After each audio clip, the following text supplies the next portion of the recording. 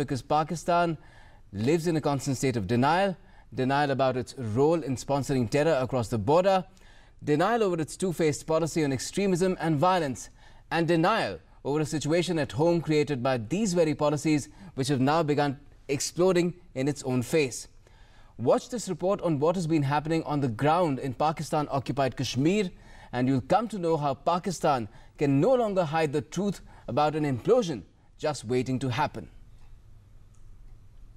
This is Pakistan's ugly truth. People protesting in the streets of Pakistan-occupied Kashmir, raising pro-India slogans and crying out that they don't want to stay in Pakistan anymore. Though DD News cannot independently vouch for these pictures, the news channel that exposed Pakistan's lies about life in PoK says such mass protests erupted in different parts, including Muzaffarabad, Gilgit and Kotli. The protesters decried lack of development in the area and freedom among citizens. गुंडे बदमाशों को उठा के लेके आए उस camp में हमारी बहनों को, हमारी बेटियों को, हमारी माओं के साथ उन्होंने ऐसी ज्यादती की है, डंडे बरसाए. The protesters can be clearly heard saying they want to go to India as India is better than Pakistan.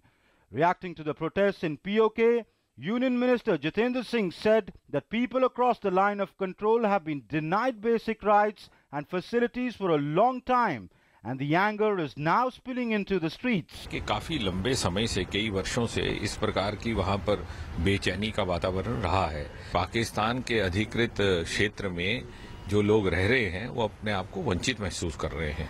प्रजातांत्रिक अधिकारों के दृष्टि से भी, विकास की दृष्टि से भी और मूल सुविधाएं उपलब्ध हों उसकी दृष्टि से भी ये बार बार प्रदर्शन भी होते रहे हैं.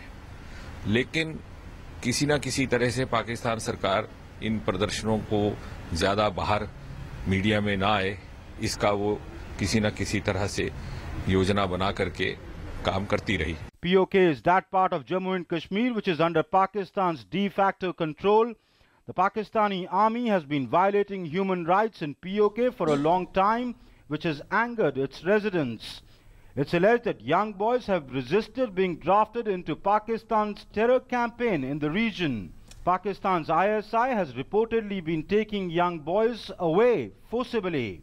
Mass protests have broken out because of such atrocities, and the use of Army's iron hand to crush have only made matters worse for Pakistan.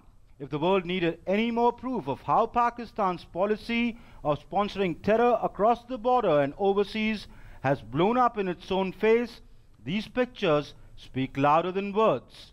Newsnight Desk, DD News.